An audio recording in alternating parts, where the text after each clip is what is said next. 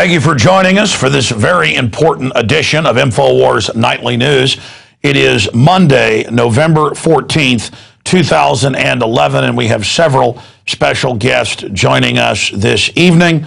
Jason Bermas is one of them, but we have another surprise guest joining us as well, so you'll want to stay with us throughout the transmission. You know I like surprises.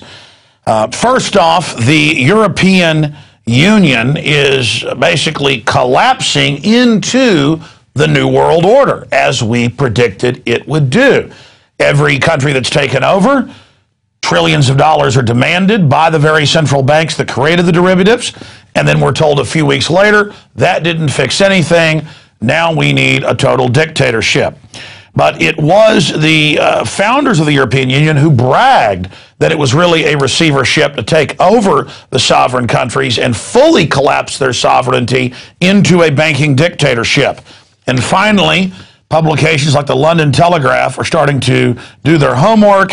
Headline, the EU's architects never meant it to be a democracy. The rise of a technocracy was always part of the plan for Europe. Kind of like 3 years ago when the editor, foreign affairs editor for Financial Times of London wrote, "And now for world government." That was the headline. And he said, yes, it's authoritarian. Yes, we kept it secret. Yes, it's global government, but it's for your own good. Goldman Sachs knows best. And Goldman Sachs put its alumni into all the presidencies and prime ministerships of these countries. They got them over the central banks of the countries, and now they are taking them down and jacking up the taxes, cutting the benefits, all to pay the debts created by Goldman Sachs, because the public is totally confused and doesn't know what's going on. But the globalists now want to rub it in to the slaves. It's like, look at you, you poor dumb yuppies. All you care about is acting trendy. Let us in Time magazine call for a Bank of the World to save everybody. And in fact, they say, do Greece and Italy amount to bankers' coup? Yeah, the bankers know best, as I heard Bloomberg Radio talk about and CNBC a few weeks ago. They said, don't worry, we'll get rid of all democracy in Europe and bring in a banking dictatorship. You pay your VAT, sales taxes, and carbon taxes too. Again, we bail out the banks, and then we pay them interest on the money we pay them. You can't make up the magnitude of this. Paul Watson wrote an article this morning at prisonplanet.com. Banker coup, Goldman Sachs takes over Europe. Financial terrorist who caused collapse poses EU debt crisis saviors.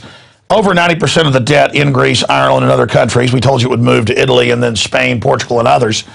Over 90% of it is derivatives that they got the governments to sign on to the bankers too big to fail. So the bankers sell all this, get government to sign on to too big to fail, and then, oh, we're bankrupt, we got to raise your taxes to pay the bankers, their bailout money. And the bankers ride in on a white horse and say, we're going to cut all your budgets, take your pension funds, raise your taxes.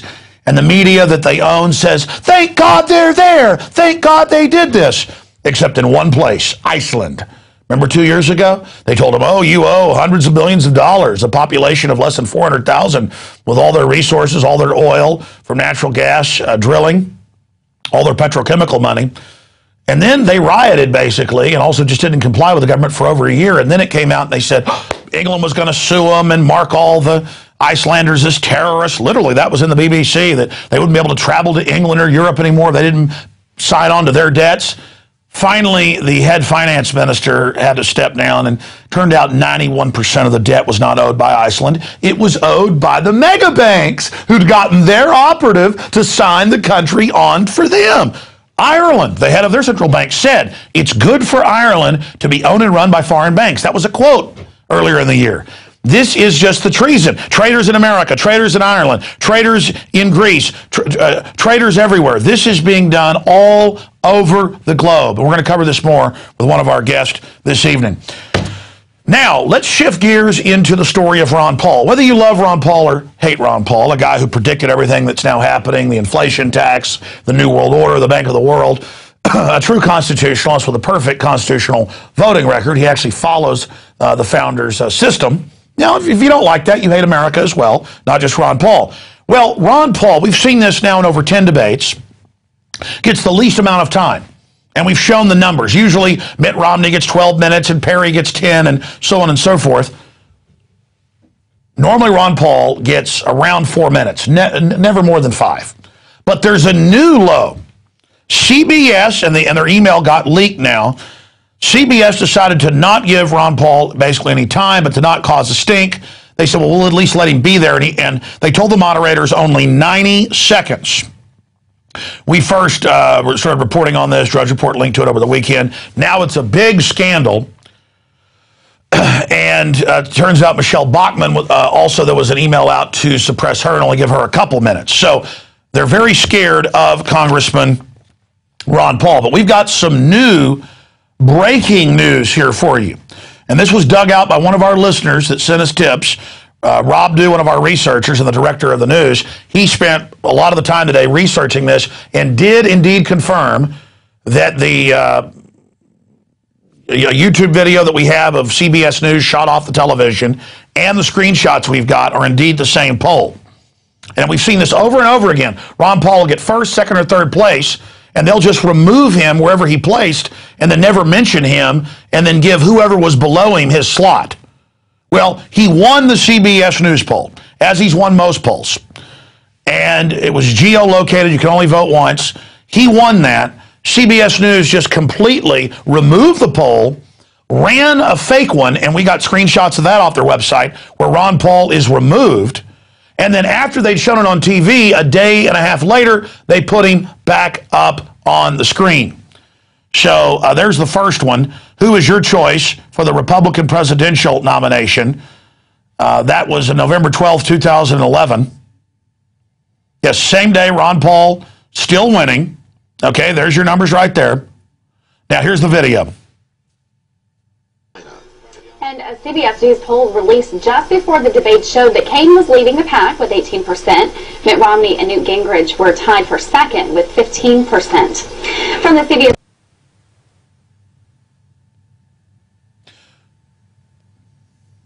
And a CBS News poll released just before the debate showed that Kaine was leading the pack with 18%. Mitt Romney and Newt Gingrich were tied for second with 15%. From the CBS... By the way, I see this over and over and over again. In fact, go back to that first graphic. She's going off the same poll. That's the poll they're announcing. They have it posted. They simply skip Ron Paul and just go on to the next person. And then we have it from later in the day. They just simply make up whatever numbers they want and then never even mention Ron Paul. And we've probably written 20 or 30 articles or more on this where they're caught doing this everywhere. Jon Stewart famously cut together all the pieces showing them just ignore Ron Paul when he got second place. Remember that? In the Iowa straw poll.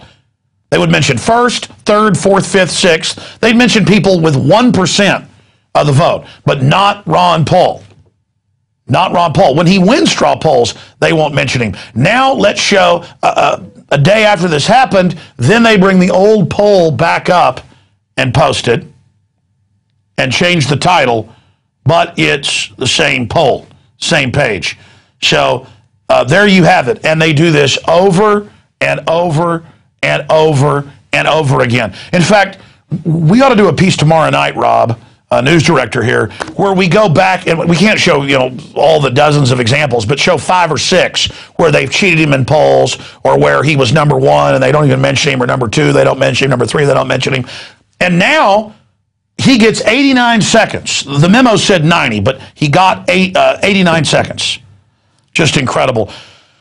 In fact, here's a quote from the memo from CBS News. Ron Paul silenced by CBS. And then it goes over the quote. CBS News political analyst then responded, okay, let's keep it loose, though, since she's not going to get many questions and she's nearly off the charts in the hopes that we can get someone else. That's referring to Bachmann. So what did the media do today? Instead of focus on Ron Paul getting the least amount of time and clearly being the black sheep being ignored because they're scared of him, they focus on Bachmann, who also got cheated. Okay, continuing with Ron Paul coverage here. We have a headline at Infowars.com. Sabrin, Fed behind effort to ignore Ron Paul. That's what he talked about on a television interview he did. In the video below, Murray Sabrin, a professor of finance at the Ansfield School of Business at Ramapo College in New Jersey, says the establishment media is ignoring Ron Paul because of the fact that he is a critic of the Federal Reserve. And it goes on. For months now, we have been told that the reason Paul is routinely sidelined by the media is because he can't win the nomination and he's too far out of the political mainstream to be a serious contender. Despite this explanation, Paul continues to win straw polls and raise millions for his campaign. He consistently places in the top 3, although the corporate media refuses to acknowledge this. Let's go ahead and play that clip of the professor stating the obvious. And Ron Paul is the only one that's blown the whistle on this scam that's been in effect for 100 years now, since 1913. And that's the reason Ron Paul has been blacked out by the mainstream media. You can talk about all the other things, all the other issues, but that's the primary issue. Because if you don't have control of the money by the government, prices will come down, and we will have a much better economy. We'll have sustainable growth. We won't have the Federal Reserve manipulating interest rates and causing these bubbles. Okay, so there he is, pointing out that the emperor has no clothes. Continuing now, we are going to shift gears before we go to break and look at the latest developments in Happy Valley or Satanic Valley or whatever it is there at Penn State. Petty Valley. The point is you've got the prosecutor missing for 6 years who no-billed the investigation. You've got police who were told 18 years ago about the raping going on reportedly. You've got huge cover-ups all over the place. This is par for the course for the establishment. But I thought I would give you the latest developments on this. Not just the news reports coming out that he was reportedly pimping little boys out to the donors. Now the judge who released him,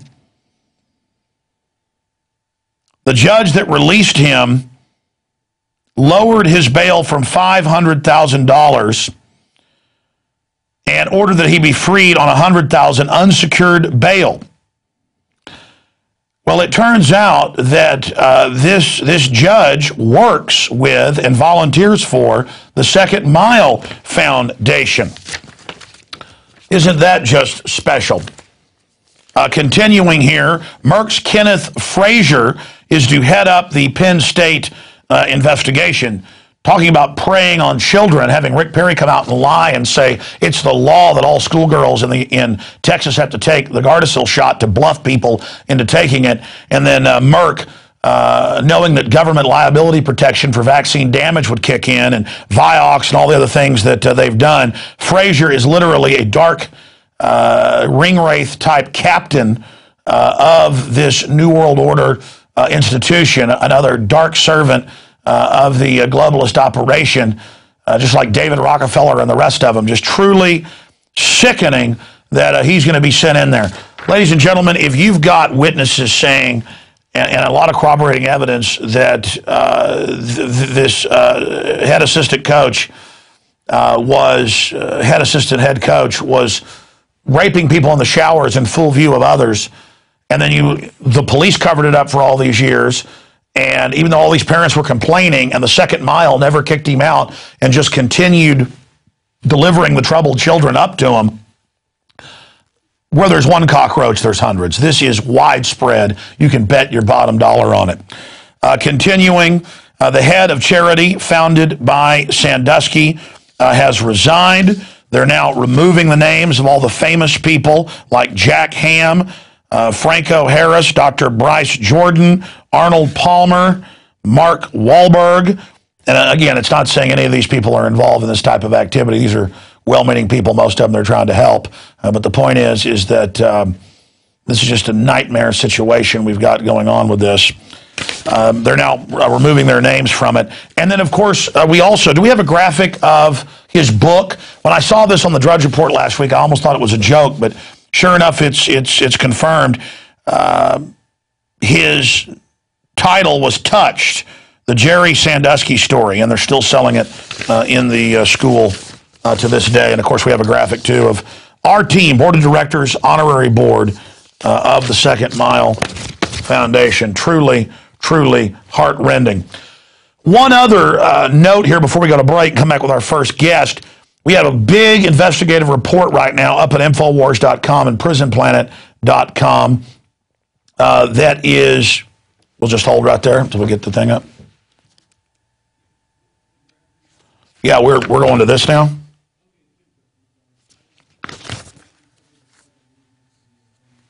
I didn't see that in my...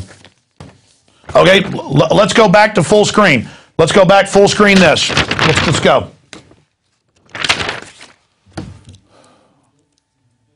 Okay. And finally, as we try to break open this nest of child-abusing roaches, we have the report that Sandusky's home, now that he's out on bail, thanks to his good friend, the judge releasing him, is backed up to the playground at an elementary school. Spiders like to build their webs near little bugs, little flies they like to eat. These little flies happen to be our children. We have a clip on that. When he was charged with 40 counts of sexually abusing children, Jerry Sandusky was released on $100,000 bail. One condition, the former Penn State defensive coordinator was told not to go near children. But take a look where his house is located. This is the playground for Lamont Elementary School. Right over here is Jerry Sandusky's house, and from his back porch, he has a clear view of it.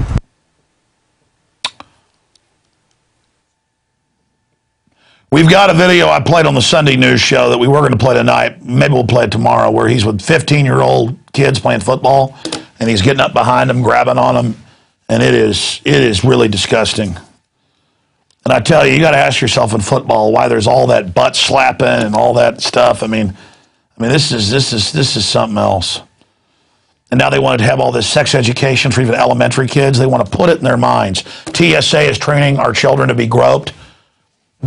All this big TSA stuff broke through last November when Drudge Report linked to my report of Michelle in my office, where they tried to have a man search the diaper of her 1-year-old child at the time and her 7-year-old daughter.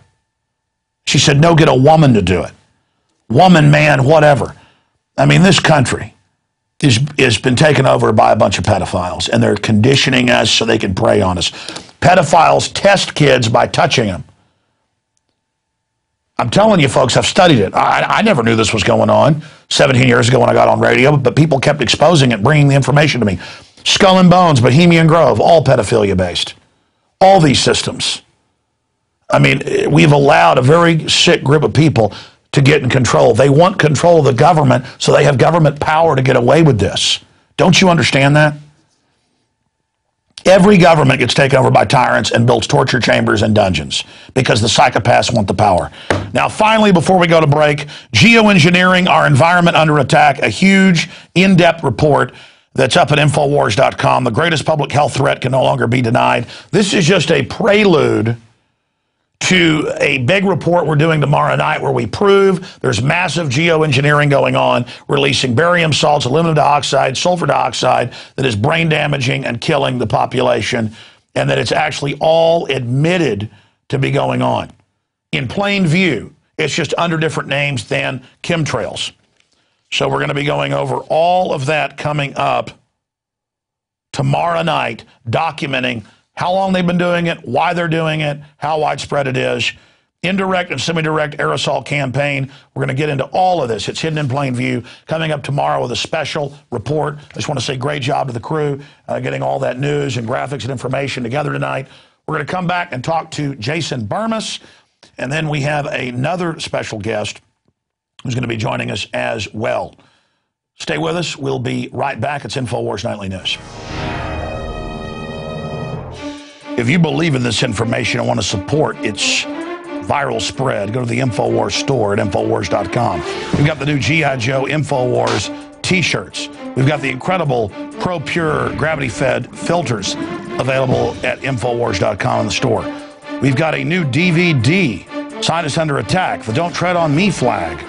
We've got all sorts of different bumper stickers to help spread the rebellion virally. It's all there. Wristbands, citizen rule books in every order. Order online at Infowars.com today. The water filters, the canteens. It's all there. Infowars.com.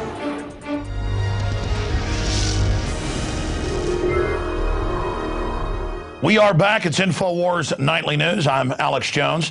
Don't forget, through the month of November, we're offering a 15-day free trial at prisonplanet.tv. You can see all of my films, my book, Paul Watson's book, all the expanded extras from my 20-plus films, including Jason Bermas' documentary, Invisible Empire. It's all there at prisonplanet.tv. And your support, your subscriptions, funds this growing alternative media operation that is teleprompter free. And we are fighting for the future. We are fighting for the present. We are fighting for the hearts and minds of the people worldwide. The only way to defeat the globalist is by exposing the fact that they are completely out of control and do not have the general public's best interest in mind. We've got to expose that. We've got to educate the people that the New World Order is a tyrannical organization that must be defeated. Now, joining us from New York is investigative journalist and filmmaker, radio talk show host in his own right, Jason Bermas. And he has pointed out that if you go back to a month ago, to the sports writer that finally forced 18 years of cover-up out into the open, Mark Madden, that his investigative piece was titled Sandusky, a State Secret. And you know, going back a few weeks ago, I said this is probably like the Texas Youth Commission report, where the Texas Rangers got evidence, tried to stop it, but were blocked by the legislature and discovered that all over the state of Texas, young babies being taken by CPS, but even more prevalent was young teenagers, 10, 11, 12, 13, 14 years old, in the juvenile justice system at facilities all over the state were being pimped out to judges, police, and bigwigs. This is the elite's, I guess, forbidden enjoyment. Most of us vomit to even think about it or begin to have violent feelings towards the pedophiles because I have small children. Anybody touches my children, you're dead. Not going to have to wait for court. Dead. You understand? And it's that old-fashioned attitude that always had these vampires at bay.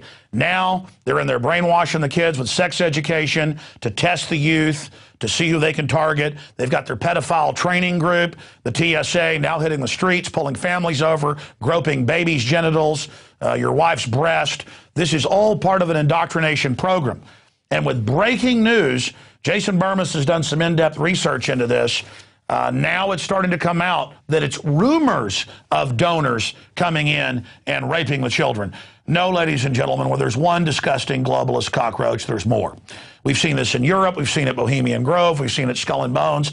This is what's going on time and time again. The elites are protecting their minions. Even when they get caught, they're getting very light sentences. Just like the judge let him out on a $100,000 bond that was not even secured. Unheard of. It should have been at least $1 million unsecured. You've now got the big Merc people coming in to try to protect Sandusky and the rest of them. This guy in front of witnesses was reportedly raping children for 18 years in the middle of the field house. This is a widespread phenomenon. We've got a prosecutor who's dead, came up missing over this, believed dead, who no-billed it. We've got all these other weird deaths, just like the Franklin cover-up. So here to break it down and parallel it to some cases in the UK is Jason Bermas. We're also going to work to get Mark Madden on, but this goes to the heart of how pedophiles and other forms of psychopathic control freaks, there's a whole legion of different types of these scum, get together and always want authority so they can carry out their crimes. And Sandusky had his house right behind the elementary school playground. The list goes on and on with these predators. They must be dealt with. You know, I showed a statistic last week. You're 5 times more likely in government custody as a child to be physically abused, 17 times more likely than any other group to be sexually abused. From my research, around half the CPS workers are hardcore pedophiles. These are dangerous people, folks, but they've got to be faced down. They take kids for no reason from parents. If they fall down and break a finger or something, and give them to a group who is known to be the biggest abusers ever. You cannot argue with those numbers. Look them up for yourselves. Just Google CPS 5 times more likely to abuse children than any other group. You'll get the statistics from mainstream news, including Time Magazine, Newsweek. Okay, let's go to Jason Bermas now to have the floor and break down this tip of the iceberg Sandusky situation and why the system's so desperate to cover this up. Jason, good to have you here with us. Thanks for having me, Alex. Let's roll it back to where you said the judge let him out on a $100,000 bond. She was heavily involved in the Second Mile Foundation, which this guy founded. Now, you bring it back to Mark Madden. Mark Madden actually broke this story back in April of this year, and nobody paid attention to it. In fact, he was laughed at, and he just kind of took it in stride. Now it breaks loose. He goes on a local talk radio show, a sports show, and talks about how this is the tip of the iceberg, and there are 2 prominent columnists working on the story of Sandusky and the Second Mile Foundation trafficking in children. And don't think it's not here, folks.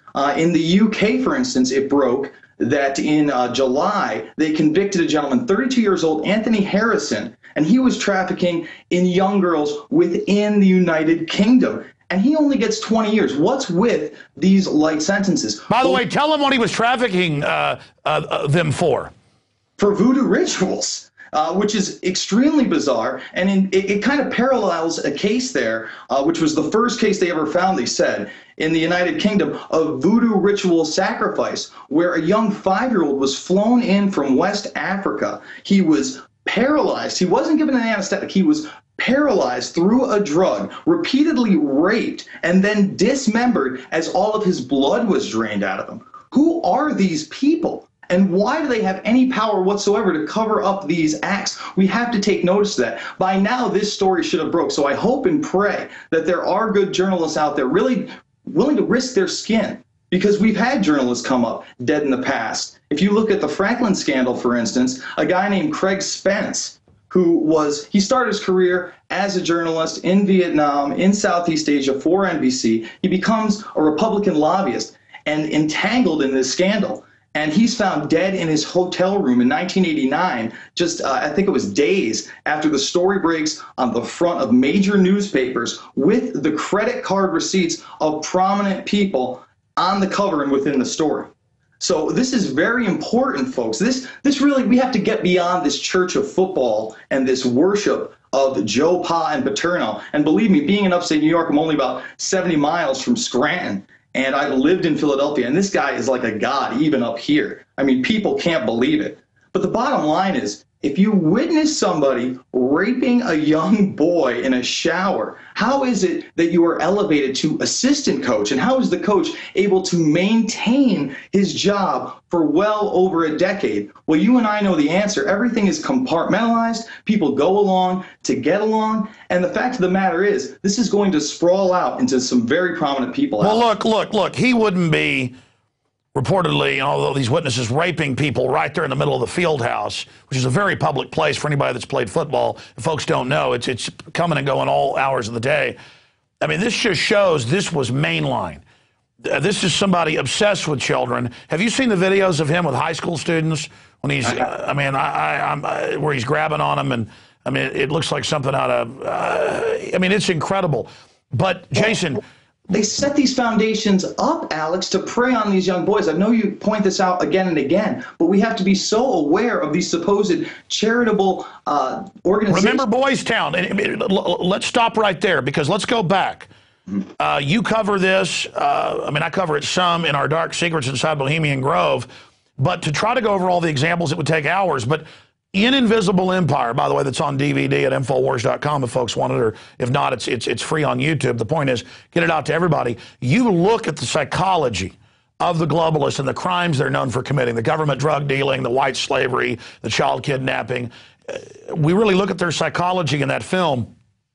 So go back over that and the Jeff Gannon and the gay porn stars and all the things that are happening, all the things that are going on, Jason, because this is something that keeps happening over and over and over and over again. And even Richard Nixon talked about it. I mean, it's so frightening. So, please continue. Absolutely, Alex. And it's such an important thing. We have to be aware of this. How can we let a predator class that preys on children make executive decisions that affect all of us and have really been raping us and this country for some time now? But let's go over it. This pedophile ring, which I discussed earlier, was headed by a guy named Larry King, not the Larry King from television, but this guy had literally sung the national anthem. I believe it was at the 1988 Republican convention. He was an up-and-comer in the game. And the reason he was an up-and-comer in the game is he was the main player and pimp for young boys and girls, where he would even bring them in for midnight tours of the White House. A lot of this is chronicled in both the Franklin cover-up and the Franklin scandal. If you want a 60-minute synopsis of this unbelievable tragedy that occurred in our country and is probably still occurring today, especially with cases like this, Alex. And you can check it out. It's called Conspiracy of Silence. It'll blow you away. This was actually made by the Discovery Channel, funded with $500,000. And Congress had an emergency session where they funded them not to air this. And the only reason we have this rough copy where scenes are missing and the roll isn't really finished is because it was used in court cases. It's really just an unbelievable story. And what's even more unbelievable is it crept its way into Barney Frank, a current congressman in Massachusetts, still to this day, Alex, into his bedroom through a gentleman named Stephen Goby, who was his boyfriend slash prostitute slash pimp of other young gentlemen right there, and at the local Chevy Chase Elementary School, where the superintendent was aware of what was going on. And just to be clear from memory, it's covered in the film, but I have the Washington Post, Washington Times. Some of the prostitutes were underage, correct? Absolutely. Absolutely. When you look at the testimony of people like Troy Bonner, Paul Bonacci, these are 14, 15, 16, 17-year-old Yeah, kids. but by the way, well, even younger, but I mean, going back, I was talking about Barney Frank specifically. We have the news clip on the news where they said, Frank got up and said, you investigate me, I'm going to release all the names, and it was shut down. And the way Nixon and others described it, you've got to at least just go to the parties where this is going on, not even be part of it, so they know you're compromised. I mean, it's like, I guess, some kind of gangs. I've heard of Mexican mafia, you got to kill an old lady or something to prove you're really evil. Or other groups, you got to kill a kid or whatever. And I guess with this New World Order, it's like a bunch of Nelly ninnies where you got to rape children to be part of their evil club. And, of course, you mentioned Larry King. He was convicted. I mean, this is just so amazing. Streets today, Alex, he walks the streets today. How is it in this country in 2011 we let child rapists serve short terms and then go back and do it again? Wait a minute, it's worse than that. Remember 5 years ago there was thousands, was it 5,000 missing kids in Florida that CPS had taken? And it turned out the top 3 CPS people in the state were all convicted child rapists. This is not an accident. This is an army of evil. Absolutely, and it pains me to say again, these are the people a lot of people look up to, they think are moral, they want to be like. These are the worst of the worst in the predator class that would go after a child sexually and ritualistically in anything you believe. I can't believe another human being would want to bring harm on anybody unprovoked, let alone a young child. How could you live with yourself? You'd have to be soulless, Alex. All right, let's shift gears. Catholic Church, every major country they're in, this is coming out, and cover-ups. Boy Scouts, 5,000 rapers covered up. I mean, it's every institution. They want to get into institutions because then they know the institutions will cover it up so their names don't get hurt. But in the end, that allows the scum to take over. Government, the military. We now learn about West Point and other things where there's sexual rituals at the higher levels. I mean, it really turns out, just like in ancient Rome, pervert guilds are in control. Where do you see this going with the whole situation at Pedophile Valley there? I mean, because, the head coach, the president, all of those board of governors, they all now, it's coming out new for now 18 years, some of them, this was going on. And people are saying, well, bring back, the coach. Those kids rioted, the college students calling for their God. So what if some kids got raped, by a degenerate, ugly old man? You know what? We need our football. I mean, it's just incredible. It's absolutely despicable. And let's talk about another institution real quick, because, You mentioned the military. You mentioned the Catholic Church. You've mentioned the Boy Scouts. And again, not all Boy Scouts, not all Catholics. They're not all bad people. But predators use these modes, these organizations, again, to prey on these young boys. Well, I watched a clip today from, I believe it was 60 Minutes, a mainline CBS News program, and they were talking to Corey Feldman, famed childhood actor. And they said, what's the biggest problem in Hollywood today to him? And he goes, honestly, he's like, the pedophilia. He's like, it's not talked about. It's widespread. It was done to me. It was done to Corey Haim. And, he wraps off all these people. And he's like, the guy that did it to me, I guarantee he's going to watch this interview and he's going to sit there and smile and know he's going to get away with it because these guys have gotten away with it for so long. And these are the heads of our entertainment industry as well, literally feeding us the propaganda that we consume every day, Alex. And pedophiles may be 0.5% of the population, and they're trying to now sexualize children, just like they're selling us on torture, TSA groping children. They're trying to change our political and social atmosphere into their cesspool, and they're sexualizing the children as young as 5, 6, 7, trying to sell outfits to little girls that look like a prostitute's outfit. I mean, it is scientifically done to destroy our society, and it's such a tiny group, but they're the group willing to carpet bomb villages of children, to use DU worldwide. They're the groups willing to genetically engineer the crops, to sterilize the population. And, the way investigative journalist, former federal criminal investigator Greg Pallas put it, and he's right, this is just a byproduct of pedophilia.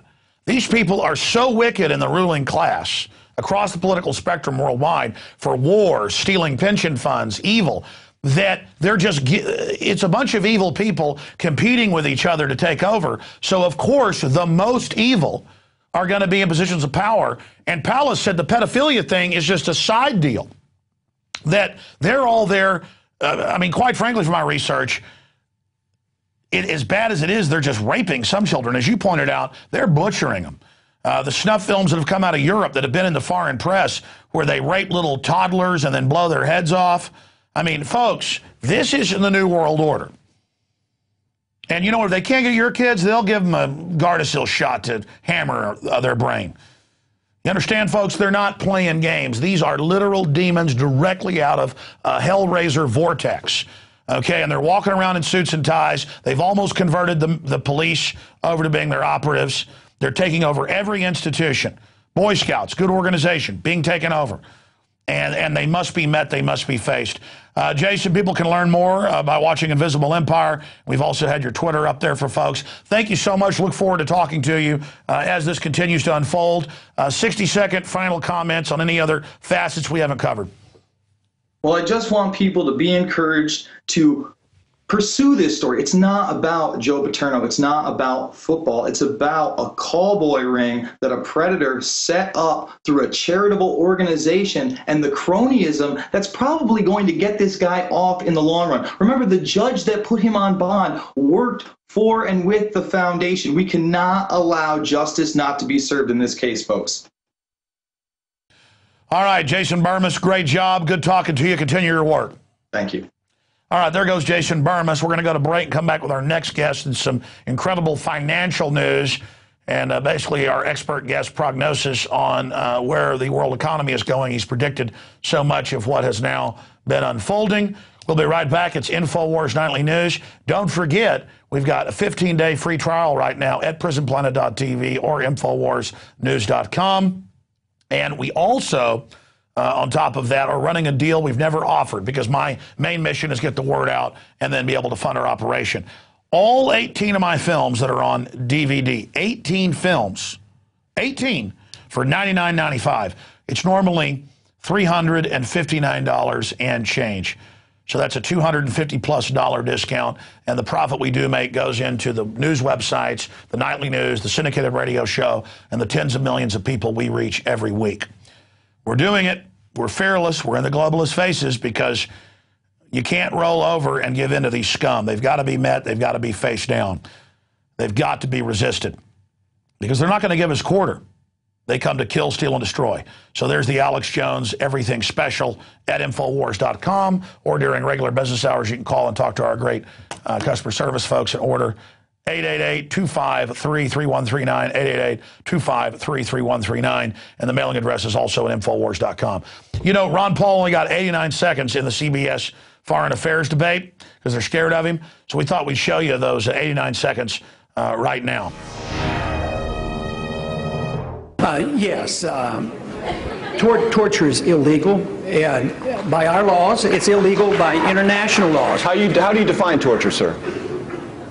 Well, waterboarding is torture, and many other things. It's illegal under international law and under our law. It's also immoral, and it's also very impractical. There's no evidence that you really get reliable evidence. Why would you accept the position of torturing 100 people because you know one person might have information? And that's what you do when you accept the principle of torture. I think it's uncivilized and have no practical advantages, and is really un-American to accept on principle that we will torture people that we capture. And Major, I have to weigh in on. I have to say something. Let's Congressman Paul, covert operations in Syria. A green light for you? I think it would be a mistake. I think the Syrians ought to deal with their country. I think. But what about the 3,500 dead? Well, there's been a lot of people killed throughout the world in the last century. You know, the Soviets and the Chinese killed hundreds of millions, but we didn't feel compelled morally to try to stop it. No, it's a tragedy. And it would be nice if they would accept different views. But for us to get in the middle of that and prop up the different dictatorships, this is why we get into this trouble. It's overthrowing dictatorships that we have supported that causes so much of this problem. So to get further involved, you want to have self-determination. We don't need to lose any more troops. You get in there with covert operations, then you have troops involved. Thank you, Congressman. And it's very costly. Thank you, not Congressman. a good idea. Governor Romney. Congressman Paul, 1 minute to you, sir. I think that this is a mess. It's a mess because we have a bad foreign policy. We're pretending we're at war. We haven't declared the war, but we're at war against a tactic, and therefore there's no limits to it. So we create these monstrosities, and we do things outside the law. We come up with assassinations, allowing the president to decide who's going to be assassinated, and lo and behold, 3 Americans now have been on the list. They've been assassinated, but they don't talk about the second one because the second one happened to be a 16-year-old son of a Lockheed. So what are we doing here to accept this idea that our president is in this lawlessness to pursue, and that we someday will be subject to those same courts? So no, you don't. You want to live within the law and obey the law, because otherwise it's going to be very bad for all of us. And this whole idea that now we can be assassinated by somebody that we don't even like to run our medical care, and giving this power to the president to be the prosecutor, the executor, the judge, and the jury, we better look at that carefully before you automatically endorse something like that. Congressman, thank you very much. Could I interject Governor, and say something? Representative Bachman, let me give you 30 seconds to pick up on that. Thank you. Yeah, I'd like to respond to Ron Paul and his comments, because the people that the President of the United States gave orders to kill include Osama bin Laden. Now, I think all of us can agree this was a good idea for the President of the United States to make this decision. Ron Paul doesn't think so. But this was a very good idea for the President. After all, Osama bin Laden had no problem ordering the destruction of the Twin Towers or of the Pentagon. That resulted in over 3,000 lives. As well, Alaki, who we also killed, he has been the chief recruiter of terrorists, including Major Hassan at Fort Hood, including the underwear bomber over Detroit, and including the Times Square bomber. These were very good decisions that were made to take them out. Congressman, thank you. I know, Ron Paul, you want to jump in, please.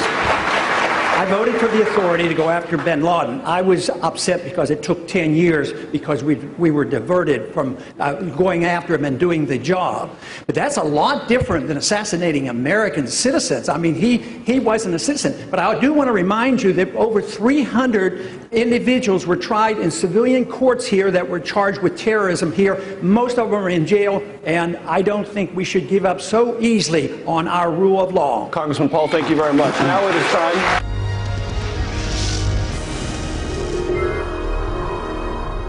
All right, we're back, and as promised, we've got a very special guest with us this evening, Jim Rogers, who needs no introduction, but he's run big funds that have raised 4,200% over 10 years when the S&P went up 50%. He's obviously a best-selling author, and he's predicted much of what's now happening, but I don't want to put words in his mouth. I'd like him to break down what he's accurately predicted. I've got some of the news articles here and what he sees coming up in the future. His latest best-selling book is A Gift to My Children, A Father's Lessons for Life and Investing. Of course, you can also go to his website, Jim Rogers, that's ROGERS.com. And he's also a Guinness Book of World Record holder on multiple fronts. We'll get him to talk some about that. Now, he joins us here while he's on his exercise bike in the beautiful, I guess, semi-tropical environs of Singapore. And so we turn now to Jim Rogers joining us here at InfoWars Nightly News. Jim, thank you for joining us. I am delighted. And yes, it is Singapore. We're on the equator. In Singapore, it's either always hot or always hot and raining. Well, I tell you, I've probably watched you 300 times on national television, Fox, CNBC, you name it, but I don't think I've ever seen you on a exercise bike. So we're honored that you're doing this with us. Well, I'm delighted. I'm multitasking. I try to get two things done at once. So if I fall off the bike, you'll be the first to know. Okay, Jim. Wow. Now, listen, there's a lot of stuff written in the press. I want to make sure this is accurate. A few days ago, a bunch of reports came out that you said global collapse, a done deal. What's your view on the world economy right now and where it's going? Well, Alex, every 4 to 6 years in America, we've had a slowdown or a recession ever since the Republic, the beginning of the Republic. So we're overdue for one, the end of 2011, 2012, 2013. So it always happens. It's going to happen again, despite what politicians or central bankers tell you. The next time around, it's going to be very bad. It's just as, 2002, we had a slowdown. 2008, it was much worse. 2012, 2013 is going to be worse still because we shot all our bullets. I mean, the U.S. cannot quadruple its debt again. We cannot print more money again, staggering amounts of money again. So it's going to be a mess, a huge mess. There's nothing we can do about it. Now, let's talk about, because I know you don't like to toot your own horn, but I've printed up a bunch of news articles here. I remember you 3-4 years ago saying what they did wasn't going to work, that you'd see all sorts of currencies going down globally, that commodities was the place to go, and gold's gone from $300 to $1,800, silver's gone from $5 to $30+. You're saying get into farmland. Toot your own horn, though, just so people can understand why you made the predictions you did. Quite a bit of what you predicted's come true. Break down how you were able to make those predictions, and then what you see coming in the near future, and then even the medium term. Well, Alex, partly because of I know what's happened before in the world. In the early 1990s, Japan had a problem like this. They refused to let people fail. They propped everybody up. You remember the term zombie banks, zombie companies? Well, it's 21 years later. Japan is still suffering because they didn't accept reality. They didn't take the pain. The Japanese stock market is down 80%. That's 80% in the last 21 years because they refuse to accept reality. America's going to have the same problem. We're going to try to prop everybody up. That does not work. In Sweden, at the same time, 21 years ago, in Scandinavia, I should say, they took the pain. It was horrible for 2 years, 3 years. But since then, after starting over, taking the losses, taking the pain, Scandinavia's had a wonderfully vibrant and dynamic economy. It just doesn't work to prop up failure. to reward incompetence. You have to, that's what capitalism's all about. Competent people come in, take over the failed assets from the failed people, and start over. What we're doing in America, we're taking the assets away from the competent people, giving them to the incompetent people, and saying, okay, guys, now you can compete with the competent people with their money. It's outrageous morality. Not that politicians care about morality, but it's horrible economics. It cannot and will not work. Well, I'm certainly no rocket scientist. I mean, I'm not a guy that's made people tens of millions of dollars like yourself and, you know, has a 30, 40-year track record of doing it. But studying economics, studying history, when you see a bunch of countries start basically turning up the printing presses and then paying for the garbage derivatives with more printing press money, it seems like I've seen all these third world countries go that direction. So correct me if I'm wrong. I mean, is that why basically you're saying that there's no way to turn this around? Or what are some of the other factors that feed into that? Well, Alex, the cure for too much debt is not more debt, although in Washington they seem to think, well, we had too much consumption, too much debt, so let's solve that problem with more consumption and more debt. I mean, it's astonishing that grown-ups would say something like that out loud. If it were that simple, every country in the world would be prosperous. But what's always happened is you pile up debt, that fails, and then they start printing money. If all you had to do was pile up debt and print money, Zimbabwe would be the richest country in the world right now. Many countries would be extremely rich. It doesn't work. Economics is pretty simple. If you spend money you don't have, you either pay it back or go bankrupt or suffer the consequences. We've already had one lost decade in America. We're going to have 2, 3, 4. I don't know how many lost decades we're going to have until we accept reality. Okay. Then just to be clear, then, you are saying that a global financial collapse is a foregone conclusion, no way to turn it around, no way to stop it now? Well, I'm saying yes. The next time we have a recession, and we're going to have one, I guarantee you, it's going to be worse than anything we've experienced in the last few decades because of the staggering amounts of debt that have been built up in the U.S. and in Europe. Now, there's a way. Sure, we could take an alternative course. We could accept reality. We could let people fail. All those guys on Wall Street should have failed. The idea that they're still driving their Lamborghinis is outrageous as far as I'm concerned. They're all getting their bonuses. Outrageous as far as I'm concerned. You and I are paying for it. We could do that. We could let them fail. We could take our pain, admit our mistakes. It would be very bad for 2 or 3 years, Alex. There's no question. It would be a mess. But the alternative is to have 10, 20, 30 years of more lost decades and lost years from our lives. All right, Jim Rogers is our guest. We're honored to have him and a premiere interview with him on the exercise bike. I'm actually loving this. I think this is pretty media worthy. And again, we appreciate your time and joining us.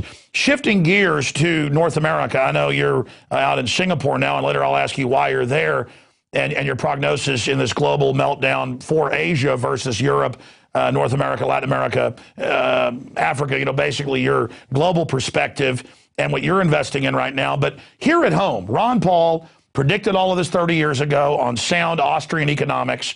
I know that you study a little bit as well. And now he is being demonized, and that's when he's lucky. They've done scientific studies now that show that he's getting the least amount of time at the debates, that when he does get coverage, it's negative, also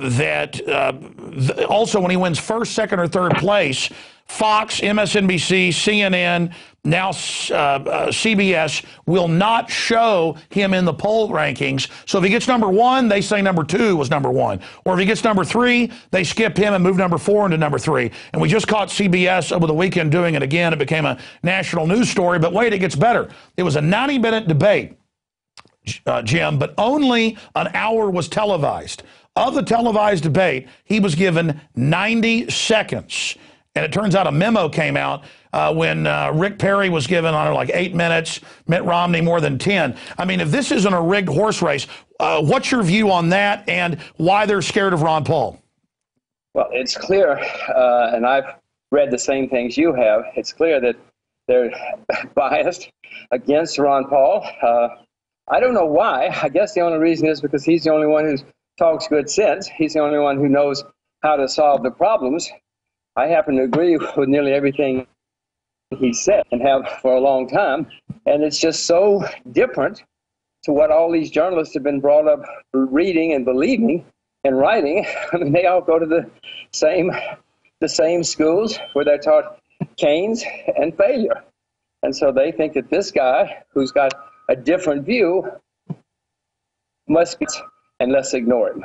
Unfortunately for them, he's the only one, not the only one, but he's one of the few who's got it right. And somebody, I don't know if the electorate will get it in time, but he's one of the few who knows what has to be done.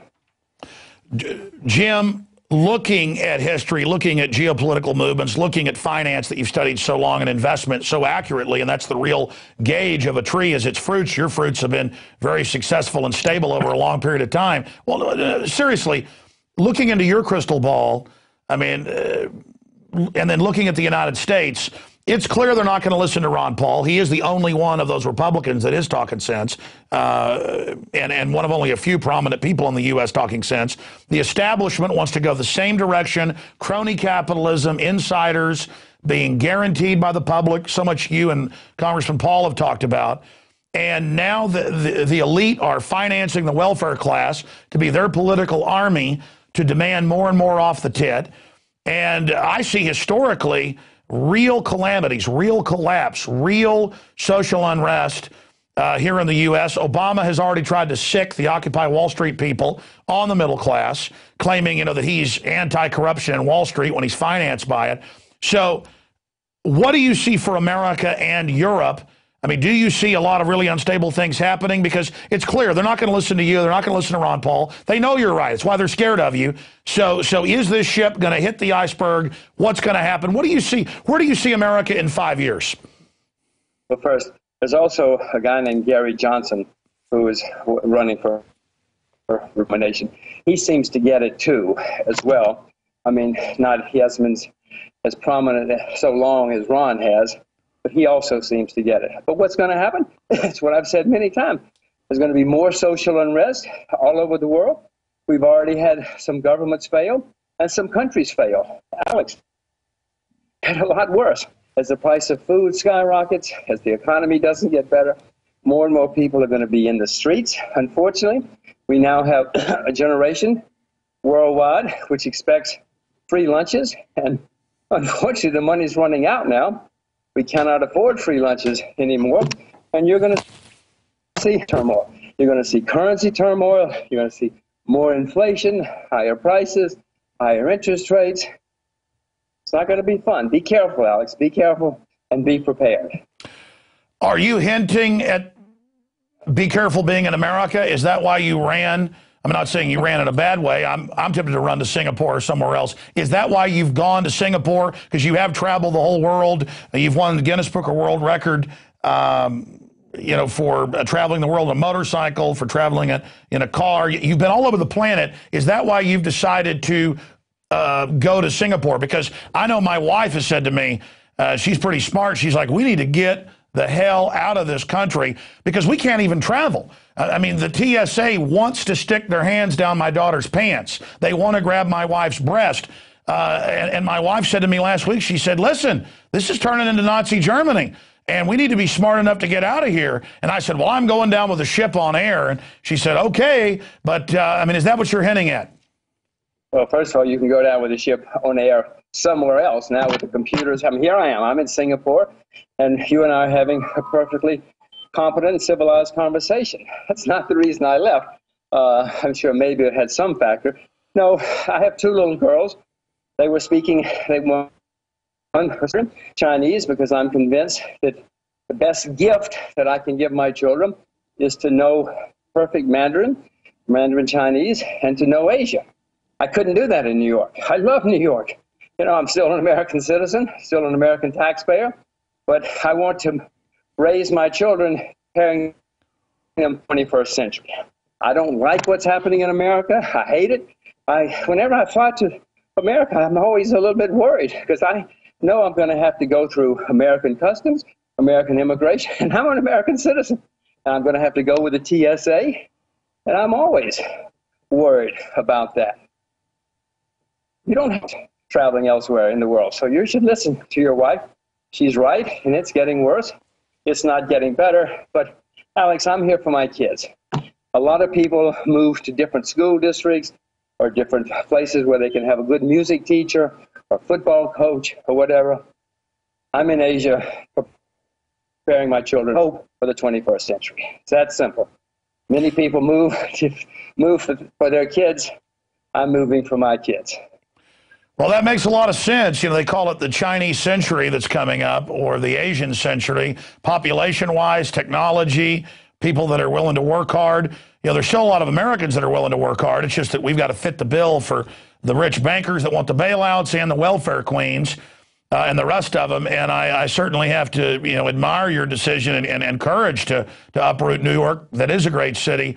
And move over there. But certainly Westerners who can speak perfect Mandarin Chinese and that do have the connections there, they're going to do a lot better than people over here on average. And what does your book get into? Because I haven't had a chance to read it. I have ordered it. I do intend to read your latest book. I read one of your earlier books. But what is your latest book about the gift of your children dealing with? Well, Alex, I've had, failures in my life. I had a few triumphs in my life. So I realized I better write this down. And it started out as a magazine article in Japan, actually. And it kept getting bigger and bigger and bigger and more articles. And so we turned it into a book. It's things I have learned over my life, things to do. I came to parenthood late. Alex, I was always against being a parent. I felt sorry for my friends who had children. I couldn't believe what a horrible waste of time, energy, money children were. I was so wrong, so wrong, which I came to realize. And so I started stuff down as a way to give it to my children, some of my losses, some of my successes. And it's a little book with things to do, things to watch out for. And hopefully in 30 or 40 years, these little girls will be very successful and happy because of some of the things their father taught them. Well, I agree with you that something chemical happened when I had children where I started working harder, making better decisions, more focused. Something chemical happens when you have children. I've got a son and two daughters. And really, I think you stop even thinking about yourself so much and now see things in a global view of the future of those children. But then not just those children, you start seeing all the other future generations as the human community. And you realize the one way we all do live forever is if this species makes it. And when we allow a bunch of collectivist control freaks to run society, I'm not sure that humanity is going to survive. What's your view on the human species overall, Jim? Alex, as you mentioned before, I've driven around the world twice, once on a motorcycle, once in a car. I spent 5 years seeing the world close to the ground. I'm optimistic about mankind. Mankind has survived unbelievable setbacks in our history. The Sahara Desert used to be farmland. It's now the size of the U.S. Well, mankind survived that change. You can go lots of places. You'll see societies which disappeared, countries, cities, nations, totally disappeared. But mankind has always survived. Hasn't been fun. We've had some terrible wars, epidemics, plagues. But mankind, I'm confident of that. I mean, I'm not an environmentalist by any stretch, because I know mankind's going to survive. No matter how foolish we are to each other, we will survive. It may not be in New York City, but mankind's going to survive somewhere, and our grandchildren and great-great-great-grandchildren are going to be living somewhere, surviving, and being very happy. Jim, I want to look at Europe and what's happening with the crisis over there, and then any other points you want to make, and we really appreciate your time and look forward to, now that you've offered to come on sometimes during your hour-and-a-half exercise regimen, we would love to do an extended exercise class and financial guru discussion with Jim Rogers of jimrogers.com. And, of course, we'll also be posting this at Infowars.com. But look at the London Telegraph. The EU's architects never meant it to be a democracy. The rise of a technocracy has always been part of the plan for Europe. Here's another one, Time Magazine. Do Greece and Italy amount to a banker's coup? You know, I look at this. They talk about $100 billion Greece owes, and they do have a big out-of-control welfare state. Then they get $1.4 trillion. They plan to leverage it into derivatives. And now they're announcing, oh, we want this European superstate that the countries can't leave. And the collectivist bureaucrats owned by the big mega banks are saying they're going to raise everybody's taxes to pay off the giant debts that the mega banks have accrued. And then the mega banks threaten to sue the welfare class on the middle class if they don't pay up the ransom. I mean, is Goldman Sachs trying to destroy the world or take it over? Or what's your view on this authoritarian superstate power grab they're involved in the name of saving the European Union? Alex, you're exactly right. What unfortunately is happening for all of us is the politicians are trying to keep their jobs. The bankers are trying to keep their jobs. Everybody's trying to keep their jobs. Unfortunately, eventually the money runs out. And it's running out. The world, the Western world anyway, for the past 50 years has been spending huge amounts of money it doesn't have. We've made many mistakes, but to keep doing that, you have to restrict people's freedom more and more because you want their money. So you can keep your job and you can continue to buy votes. It's not good. It's not going to work. As I said, there'll be more social unrest, more governments failing. But in the meantime, everybody says, give me, give me, give me. You promised me this. As I said, eventually the money runs out, and the world's going to find that out. Now, Alex, while Europe has a huge problem and is making a lot of mistakes, we in the U.S. have worse problems. We're a deeper debtor, a bigger debtor than Europe. Alex, may I suggest you move to Asia? Call your wife. Tell her we'll meet her at the airport. And because in Asia, people save and invest over 30% of their income from dawn to dusk. They don't expect a free lunch. The largest creditor nations in the world, Alex, are China, Korea, Japan, Taiwan, Hong Kong, Singapore. You know who the largest debtors are and where they are. I don't like saying it, Alex.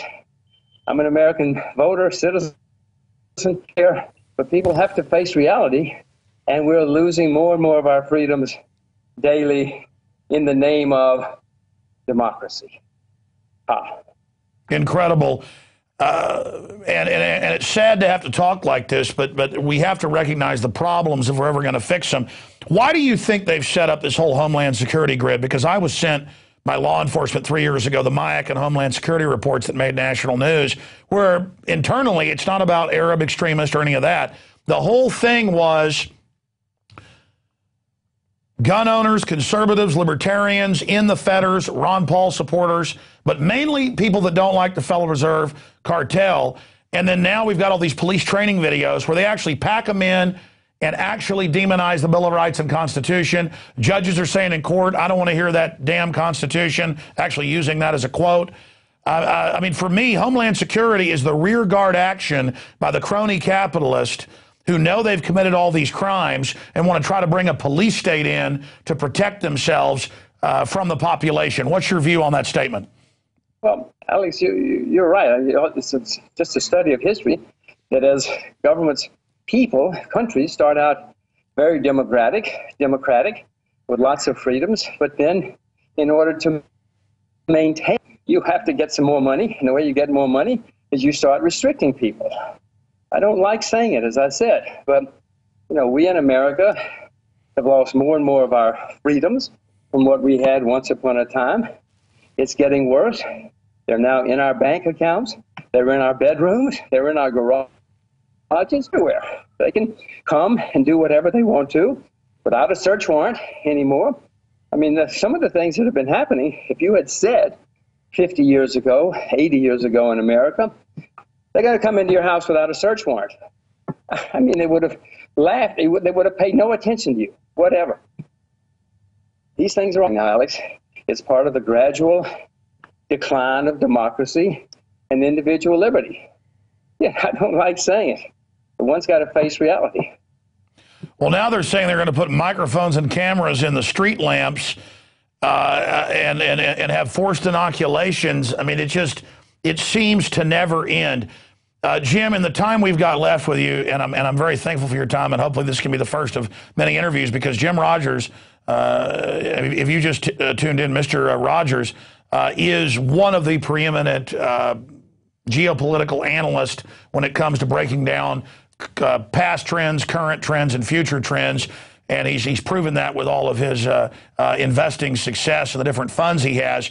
I mean, I understand that you've given a lot of advice, in the last few years that's proven very successful on commodities and things like that because of global concerted devaluation of currencies. But speaking to people, out there who are laymen and don't understand this, can you break down why you're saying get into commodities versus even so much stocks in the future, and break down kind of a region by region perspective on what you see is coming? Well, Alex, my family and my portfolio is mainly commodities and especially agricultural commodities and precious metals. We own all commodities because the great shortages developing. For 20, 30 years, we had a big bear market in commodities. Very little money was spent on productive capacity. The last lead smelter built in America was built in 1960. I could go, the average age of farmers in America is 58 years old. In Japan, it's 66. We have huge supply problems facing us with all commodities. So that's why I'm long. If the world economy gets better, I'm going to make money because there's shortages. But if the world economy doesn't get better, I'd rather own commodities, real assets, because they're going to print more money. Plus, you have shortages. In the 70s, world economy was in trouble everywhere, nearly everywhere. And stock markets did nothing for 20 years. Yet if you owned commodities, you made a huge fortune. We had one of the great bull markets in world history in commodities at a time when economies and stock markets were in the tank. So we own commodities because I expect there to be more shortages, more problems, more money printing, and that's how you protect yourself. I have sold short emerging market stocks, European stocks, American technology stocks, because I see more and more problems coming. And the way to protect yourself, in my view, is to own real assets, whether it's silver or rice, whatever. Get yourself some real assets. Jim, specifically for just say somebody who makes $60,000, $70,000 a year working here in the United States, running their own little business or something, they obviously aren't going to be able to run out and buy farmland. But they're not going to be able to buy a whole bunch of silver. But even a little bit would help, wouldn't it? What's your outlook on silver right now versus gold? Well, I own both. I'd rather own, if I had to buy one today, I would buy silver because gold is near its all-time high. Silver is 30% below its all-time high. I'm not buying either today, Alex, but if one, I would buy silver. And if you don't own any raw materials, commodities, go out and buy yourself some silver, even at today's prices, because you got to get started. And yes, $60,000 or $70,000, your money's got to be somewhere. I'd rather have it in real assets than currencies which are being debated daily around the world. Looking at the Federal Reserve briefly, Ron Paul's a big critic of it because of the secrecy and because of the fact that they obviously help out insiders. But they've got a big PR campaign going. They've been on record now publicly attacking folks that are upset about their crony capitalist anti-free market policies. Now some memos and documents have come out that they're basically going after Ron Paul and others behind the scenes. They are creating a database of Americans that criticize them. That came out a few months ago. What is your view, not just on the Federal Reserve, but its European central bank counterparts, and now there are open calls for a banking world government run by the very same people that have gotten us into this Ponzi scheme? Well, I don't think world government will work, because I've been around the world twice. There are too many different kinds of people. They're not going to put up with a single dictator anywhere. That's not practical. Somebody could try it. It will not work. Napoleon tried it. Lots of people have tried it. It's not going to work, I assure you. But as far as central banks, in America, we've had 3 central banks in our history. The first 2 disappeared. This one's going to disappear too, Alex, because they keep absurd mistakes. I mean, 5 years ago, the American Central Bank had $800 billion of government bonds on its balance sheet. Now it's got nearly $3 trillion of garbage on its balance sheet. They've been buying up all the garbage in sight to save their Wall Street friends. And that's Timothy McGeithner, for instance, the Treasury Secretary, because he bailed out all his friends on Wall Street. So they said to Obama, give him the job, give him the job. So central banks around the world, for the most part, are not doing a good job. And we'll get rid of them. The world without central banks will have problems, as we've learned. But unfortunately, a world with central banks, or like the Fed anyway, and the Bank of England, are going to be worse. They're running up staggering debts that you and I have to pay for, and our children, and they're printing huge amounts of money. So they're going to destroy themselves. Between Greensky, they will definitely destroy themselves. But in the meantime, we have to put up with them. Now, there's some central banks that are reasonably good. We just happen to live in a country, be citizens of a country which doesn't have a sound central bank. Jim Rogers is our guest, and he's again been very gracious with his time. JimRogers.com. If you're just tuning in for the first time, I'm Alex Jones with Infowars.com and PrisonPlanet.tv. We're using the Infowar to fight the creation of a global dictatorship, a prison planet.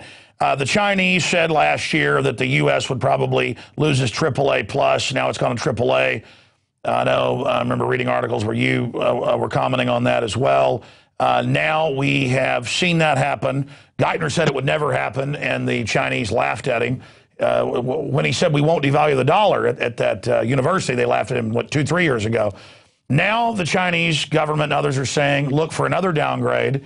And Obama has come out and admitted that Americans are lazy sometimes. He means his supporters are, not the average American actually paying for his supporters. But what is your view on the downgrade? And after the Federal Reserve and the insiders have destroyed America, will any of them go to jail like Bernie Madoff? Because he said, hey, when I got to Wall Street, I learned at this level, it's all a Ponzi scheme. And so I guess Ken Lay and Bernie Madoff, I mean, are they just smaller players in the same system that's become totally criminal? So your view on the downgrading and then Bernie Madoff. Well, Alex, first of all, you should not listen to Geithner. Go back and look at his record. He's never, ever been right about anything. It's a start. Look at Bernanke. He's been in Washington 7 or 8 years. The man has never been right.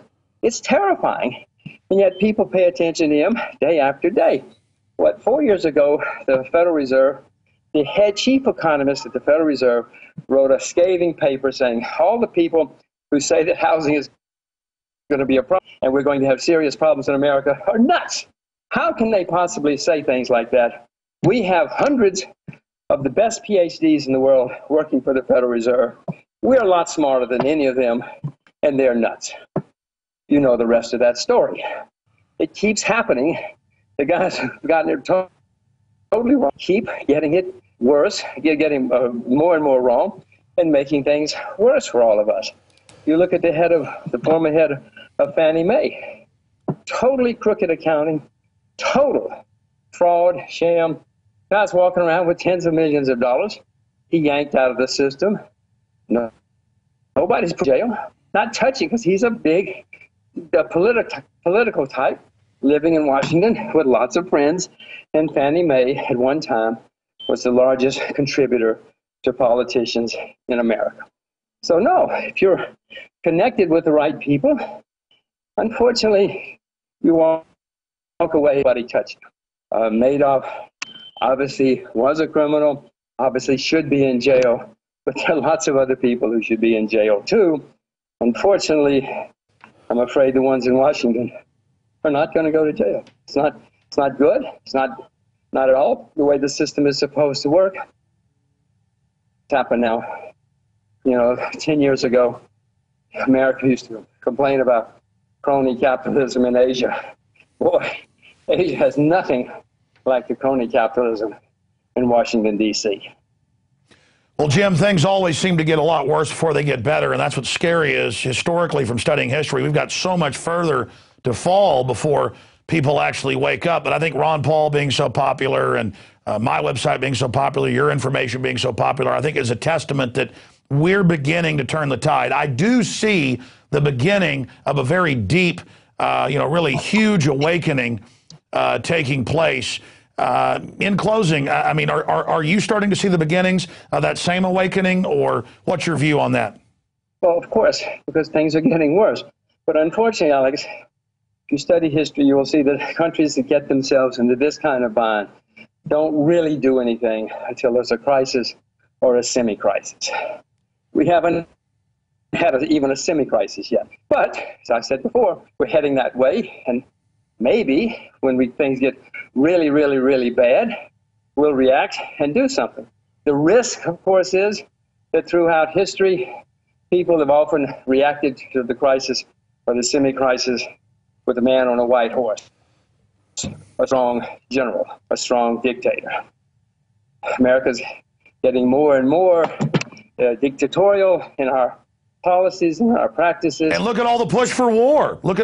Briefly, what's your view on all the warmongering? I would not be involved with any of these wars. In my book, I wrote to my children. I said, everybody who's been in your family since the revolution has served in the military, including me. But when the next war comes, just get away from the war. Nobody's ever won a war. Even the people who think they've won a war. Wars are not good. They destroy humans, capital, everything. So I've urged my children to stay away from wars. I'm probably more anti-war than anybody you know, because wars have never been good for anybody except a few generals who win. Yeah, as Spenley Butler said, two-time Congressional Medal of Honor winner, war is a racket, and it took him a long time to finally figure that out. Jim Roger, let me just say bye to you as the show ends here. You've been very gracious to spend this much time with us while you're working out, and I would love to have you back up when you're done traveling here in the next month to talk about all the other issues that you're researching. JimRogers.com. Thank you for joining us. Thank you, Alex. Wow, folks, it looks really nice there with the jungle behind him. Texas is great, too, but I tell you, the sirens call to get out of Dodge, but we're going to try to save this republic. Ladies and gentlemen, that's it for this edition of InfoWars Nightly News. Thank you so much for watching tonight. We had Jason Bermas, investigative journalist, on earlier. If you missed it, getting into the whole Penn State cover-up, and local newspapers with a headline, is this whole thing a state secret? Because it goes a lot deeper. And we, of course, covered all the censorship of Ron Paul because they're scared of those ideas. I'm Alex Jones signing off from the front lines of the InfoWar. Hopefully we'll see you back here tomorrow night, 7 o'clock Central. God bless.